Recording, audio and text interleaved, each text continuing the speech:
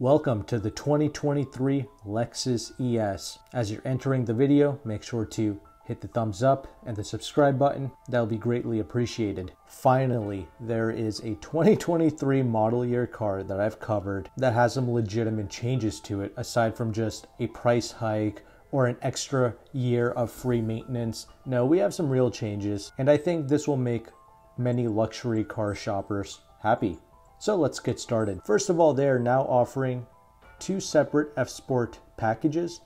One called the F-Sport Design for the people who just like the way the F-Sport package looks, or you can get the F-Sport Handling package as well, which actually adds in the real handling upgrades along with the looks. You also have a redesigned center console to make room for more intuitive technology, which we will talk more about later. This vehicle will also add in the new Lexus Interface multimedia system across the ES family, so no more touchpad. We actually have a touch screen. You have two separate options for a touch screen.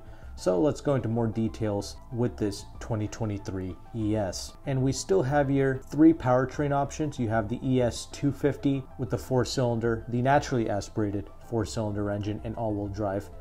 You also have the ES 350 with that naturally aspirated V6 engine, and you also have the ES 300H, which is the model I recommend. Pretty much the smoothest hybrid product that I have ever tested. I would personally get the ES 300H in the ultra luxury trim level for around $53,000 or $54,000.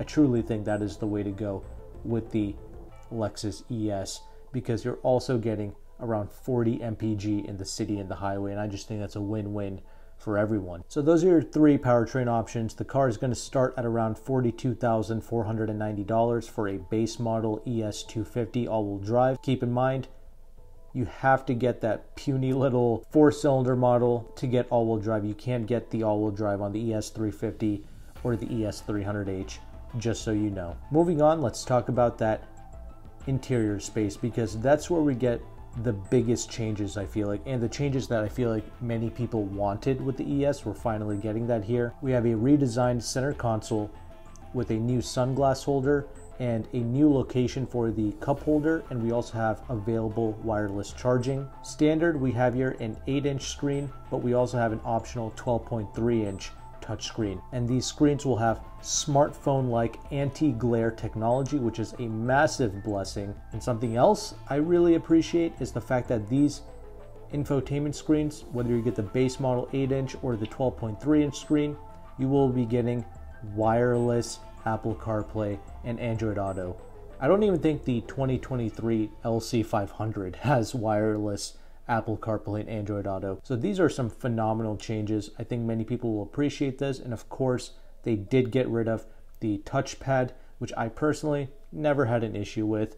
But this is what everyone has been asking for, and Lexus delivered. So I think most people will be happy. Other things to note about these new infotainment screens, you still have your voice assistants, and you can say things like, "Hey Lexus," and that'll wake up the vehicle. It'll be like a Siri-like system, if you will, so you can talk to the car naturally to get certain commands done. You're also going to have a subscription-based destination assistance service, cloud navigation, and you can pay up for your own Wi-Fi connectivity trial as well if you're into that. And like I mentioned, with the two different F-Sport trims, obviously the F-Sport Design is like it sounds. It's just the design package if you love the way the ES looks.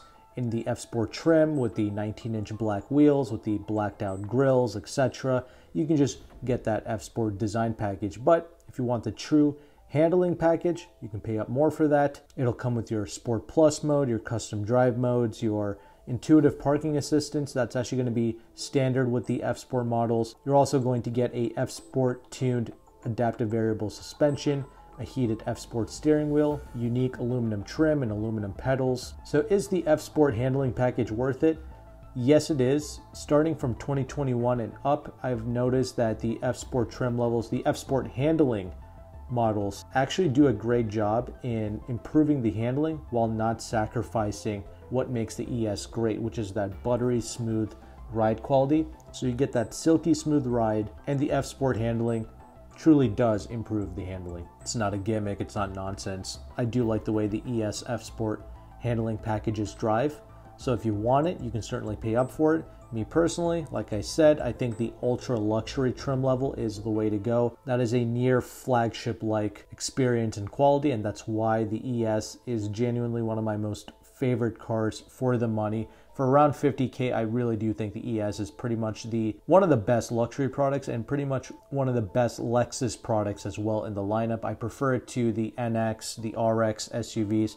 I think the ES is better than all the SUV products. The only thing I don't like about the ES is the practicality. Obviously, a sedan will never be as practical as an SUV, and that's fine. I'm okay with that. The trunk space is decent, but I don't like the fact that you can't fold down the rear seats of the ES. This is a front-wheel drive sedan. I'm fully aware of why you can't fold down the seats. It's because Lexus ran their bracing to improve their handling through the rear seats, which is very stupid. That is not a good design choice. That's fine for a rear-wheel drive sedan. With most rear-wheel drive sedans, you cannot fold down the rear seats because they actually do run the bracing and the bars through the rear seats. So that's the reason why you can't fold down the seats in a rear-wheel drive sedan. But with a front-wheel drive sedan, that typically isn't the case, except with the ES. They should have found another way to brace and make the vehicle handle better, not run it through the rear seats, because that really hinders the practicality of a sedan. I believe there is a pass-through in the middle, but that's not the same thing as actually folding the seats down.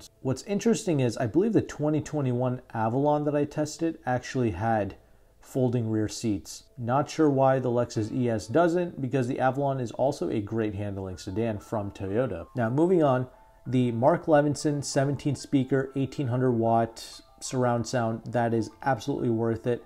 Definitely try getting it, because that sound system is part of the reason why the ES is so good for the money. The ML audio is truly one of the best I've ever listened to, so if you love your music, definitely get it. Even if you don't love music, just get it anyway, because it'll help with the resale value of your car. It'll just make it more desirable. Now for 2023, we have 11 exterior colors. However, the ultrasonic blue mica 2.0, that's only going to be exclusive to the F Sport models. We also have some new trim like the ash bamboo, that's going to be new for 2023, and also a color known as macadamia that's going to be replacing the rich cream as far as interior colors go. The ES will come standard with Lexus Safety System 2.5 Plus, and I really do like the Lexus safety systems. They work really well seamlessly, so I'm glad that they are offering that as standard. And that's pretty much everything that you need to know about the 2023 ES. The car looks identical from the outside as the 2022.